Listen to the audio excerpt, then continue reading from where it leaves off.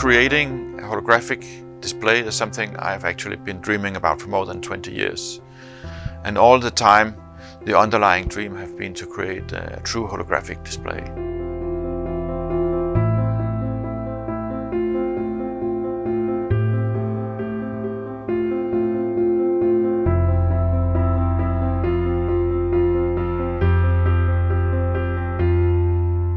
Why do we want to create a holographic television, a 3D holographic television?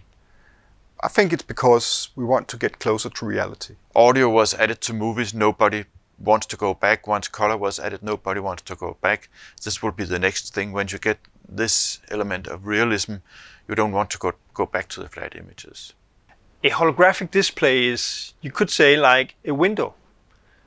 Through that you can see anything naturally in 3 dimensions. That's really what we're trying to achieve here. Project Echo is a project to create the world's first holographic television. That means a television where scenes and objects and persons have true stereoscopic depth, appearing to come out or be behind the screen, and where they are really solid in space so you can walk around and see them from different angles. So to have a real live scene in your living room. In the early days, when Edison and the Lumiere brothers invented moving pictures were all about flat content. Today that's changing. All the computer power, the real-time render engines that are used for gaming, that we see in virtual and augmented reality, that we see in virtual studios, production sets, creating now big Hollywood releases, completely generated as 3D virtual sets. This is bringing a new realm into content. Content is no longer created as flat images. It exists there out in the production world as true volumetric 3D images. So there's a need to be able to see that without every time having to put on some head-mounted display type. We all play in 3D, we all learn in 3D, and we all work in 3D, basically. You can't even think of a product today that hasn't been designed or constructed in 3D somehow. The irony is that we look at those 3D data on a 2D display. That really doesn't give us the whole experience. The tech industry is trying to make this better by allowing head-mounted displays to virtually augment 3D data into our environment. And that is really something and will provide benefits for sure.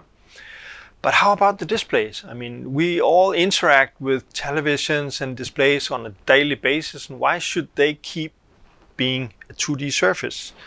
Our vision is that those displays will become holographic as well, allowing the same apps, the same content from the head-mounted displays to come to life on these displays in full 3D and full perspective.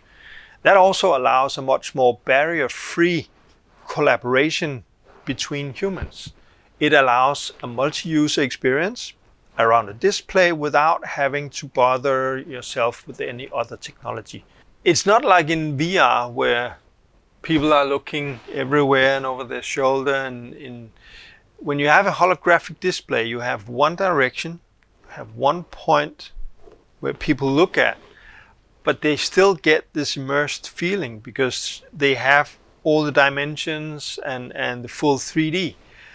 And that's not like, the old 3D movies where when you move, the image follows you and there's no planes in perspective. No, this is full 3D, full perspective, looking around, seeing new details behind every object.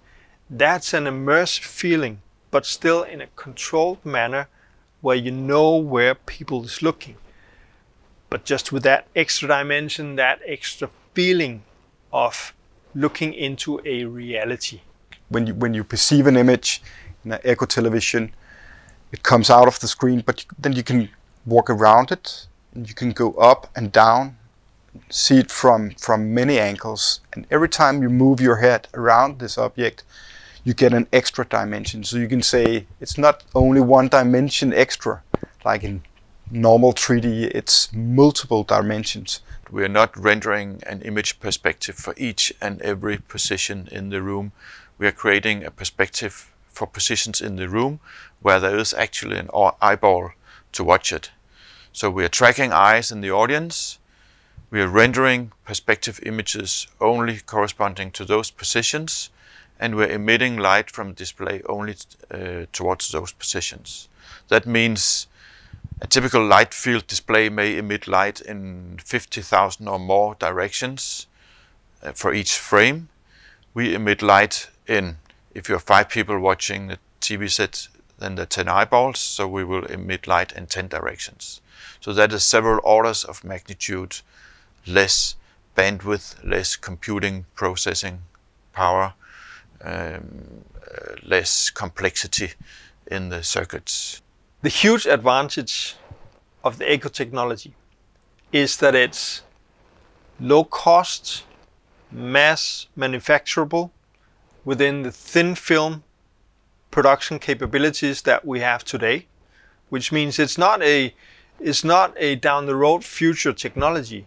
It's something that can be produced now. Our ambition is to create a product that can be scaled up to mass production with the type of processes that are more or less in use today in existing display fabs.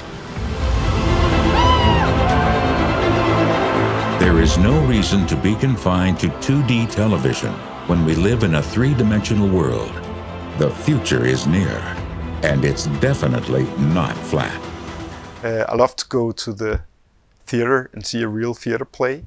I want to get as close as possible to that if I'm sitting at home in my living room or are at the design office here in Real Fiction. I want to get as close to that reality as possible because it makes me even better at what I do, because I get a feeling of spaciousness.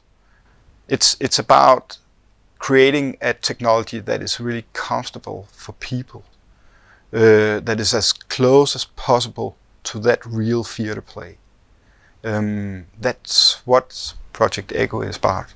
Let me ask, why are we several 100,000 people working in this industry towards bringing these experiences to the verge of feeling completely real? It's down to the difference between looking at a roller coaster ride on a TV or looking at it through a pair of VR goggles. You feel that you are more there. It feels more real.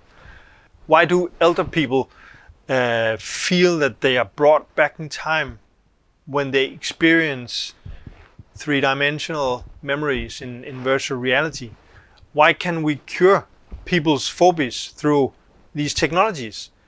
It's because we are so close to creating a perception of reality. That's why we will see a transformation into holographic visual communication over the next 5 to 10 years. Echo holographic television.